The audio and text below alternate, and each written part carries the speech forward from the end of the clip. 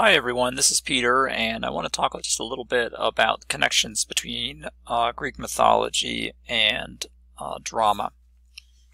This is a huge topic, and I'm going to barely be able to get any kind of introduction in. In fact, it's so huge it's hard to know where to start.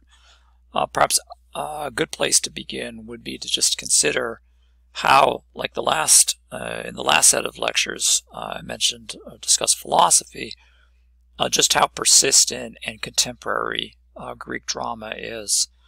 In its original form, Greek drama probably wouldn't appeal a whole lot to contemporary viewers, that is to say, viewers of today. But it has survived with extraordinarily a lot of relevance, I guess let's put it that way, extraordinary relevance in the 2,500 years or so since its sort of peak era. The peak era for Greek drama, like so many Greek cultural products, is probably sitting in roughly the middle end of the 5th century. Some people will talk about the classical age, or perhaps a little too much hyperbole, the golden age of Greece, and of course its Athens-centric kind of descriptions. But it's it's certainly valid to consider the historical circumstances of 5th century Greece and the authors, which have, by various, really almost have to call it miracles, their works have been passed down to the present age. And by miracles, I mean, for example, the author that we're going to consider in a little bit of detail, Sophocles, apparently wrote something like 125 plays, but we have considerably fewer than that surviving at this point in time, 7 to be more precise. So that's a pretty slim survival rate, less than 10%, and Sophocles was one of the most important and influential playwrights, so who knows how many names and actual dramatic works are just lost completely. So when I talk about classical mythology, or Greek mythology in particular, and drama, we're talking about, much like we just mentioned with regard to Homer or Hesiod or Plato, the intersection of an oral kind of, what's the right word here, indigenous cultural tradition, intersecting it with a literary tradition that's beginning to emerge, as in the case of philosophy or drama in the 5th century.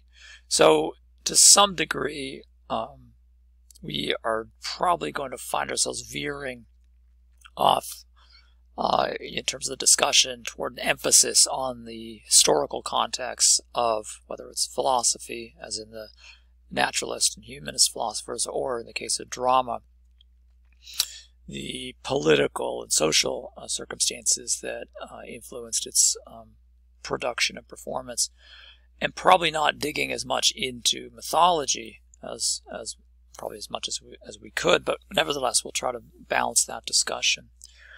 I'm going to use as a basis for the conversation, again, a chapter from that excellent textbook from Harris and Platzner, and their chapter on the House of Laius, Sophocles' Oedipus cycle.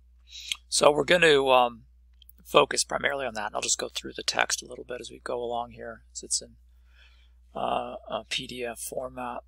It's a pretty good, diverse discussion, so I think we can use it as a springboard.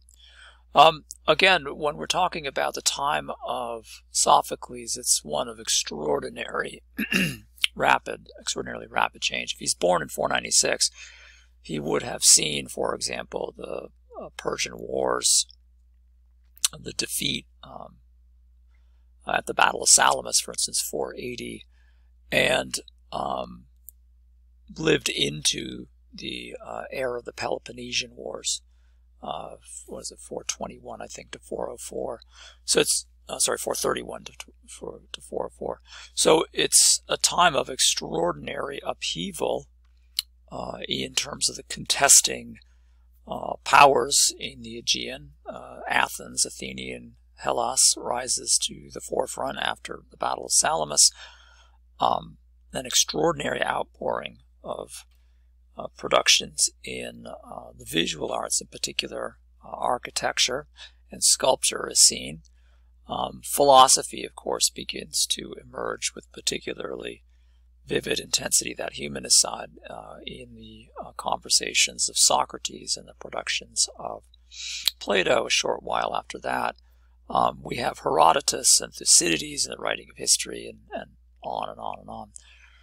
So there's a kind of a compression of extraordinary intensity, a sense of transformation from the old to the new that is beginning to build, I think. And it's worth kind of thinking about Greek drama as a kind of response to the challenges posed by these new intellectual disciplines, new political challenges, military challenges, the idea of administering an empire, for instance, which is not something that Athens would have particularly concerned itself with in the 6th century, is at the center of the issue in as we come into the 5th. Let's see some other interesting facts we could pick out from this. The text I'm using here points out that Sophocles is a very successful playwright, and what that means is that he is a prize winner in dramatic competitions, and this is an important aspect of drama and that intersection with the social and political, that they're part of the city festival dedicated to Dionysus, and there are going to be, in essence, competitions where playwrights have to produce, I think it's a trilogy and a satyr play, so basically 4 plays for production.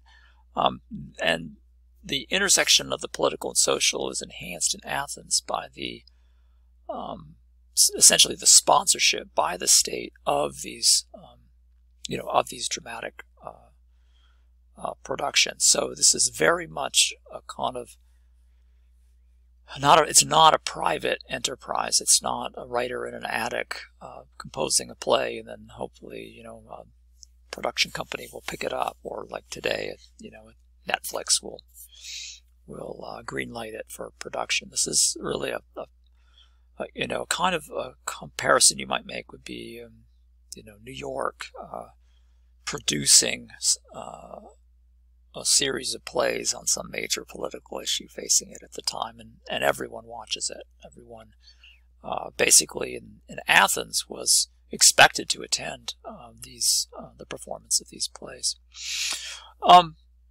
It's I think particularly relevant to think about Oedipus Rex. That's a slight, I can't remember if Rex is really a Greek word. It's definitely a Latin word.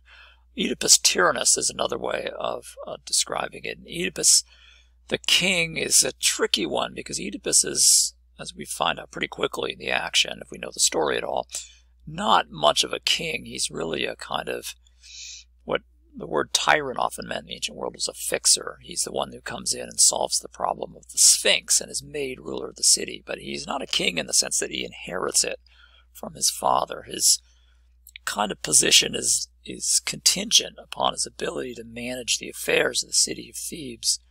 One of the problems with the city of Thebes is that it is, and this is kind of a tradition in Athenian culture, the kind of classic other, the city where weird things happen. And there's little question that the Oedipus story hinges on 2 critical, terrible things. And one of those is the murder of Laius by Oedipus, and the other is the incestuous marriage of Jocasta and Oedipus. So those are 2 very, very strange things indeed that any knowledgeable Greek citizen would have been aware of going into the play.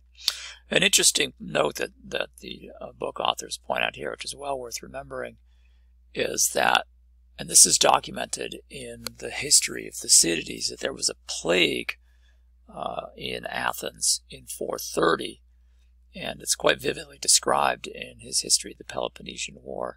And so the urgency and desperation, particularly in the opening scene of Oedipus, is no doubt a byproduct of eyewitness accounts, eyewitness experiences of that, that tragic circumstance. It certainly gives, a kind of extraordinary acceleration to the pace of the play as it opens with that crowd of petitioners outside the palace of Oedipus.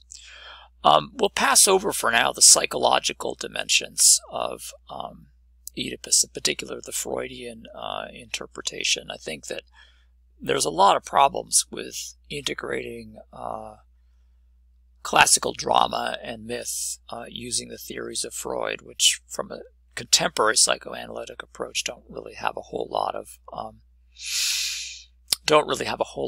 interest. I think what would be more interesting, and what isn't necessarily developed too well in this discussion, but we should touch on it really briefly, is the purpose of Greek tragedy in Greek society, particularly as defined by the very important Greek philosopher Aristotle. And Aristotle writes a book which is entitled The Poetics, in essence a guide to successful literary composition. And drama really is at the heart of the discussion, and he is going to basically describe the function of drama. Aristotle is very, very big on function in terms of explaining, why a thing exists or how it exists in the context of other things and how it develops and so forth. That the function of drama is in a very real sense to present before an audience, and that's what theater means as a viewing place, present before an audience circumstances and imitation of actions which inspire pity and fear. There's a kind of implication. Scholars have interpreted the word catharsis, C-A-T-H-A-R-S-I-S, as variously purging or, kind of this washing away of strong emotions. That in essence, Greek drama has a kind of political function of removing from the citizenry dangerous and difficult emotions by witnessing the actions of characters in dire circumstances. And it's really kind of hard to imagine anything more dire than the circumstances that Oedipus finds himself in. And so that's something to keep in mind when we talk about that intersection of politics and social and cultural life in Athens with drama. A constant theme in Oedipus that's worth keeping in mind is that inexorable kind of march toward fate that Oedipus finds himself caught in. And fate is a big deal in Greek culture. Even the gods ultimately are subject to it. And oracles are constantly popping up in Greek drama and elsewhere in Greek literature to point out what's going to happen next. This certainly happens in the Iliad and the Odyssey. We have oracles in Oedipus Rex, one oracle to be precise, Tiresias, a prophet of Apollo, and we have to remember that Apollo is the sort of plague god. And Tiresias is summoned to make sense of a declaration by another oracle at Delphi as to how to remove this so-called pollution. And pollution is another important theme besides the idea of divine fate and oracles, that a great wrong has been committed and that this wrong has to be corrected by the expulsion of the committer of that wrong from the city. There is a certain degree, and critics have commented on this, of dramatic irony. That is to say, the audience knows that the person who's committed the wrong is the same person who's demanding an investigation of the wrong, and that's Oedipus himself. Anyway, these are just a few remarks to get the story started. In the next lecture, I'll go a little bit more into the play itself and some of the things that we can take away from it in terms of understanding classical mythology.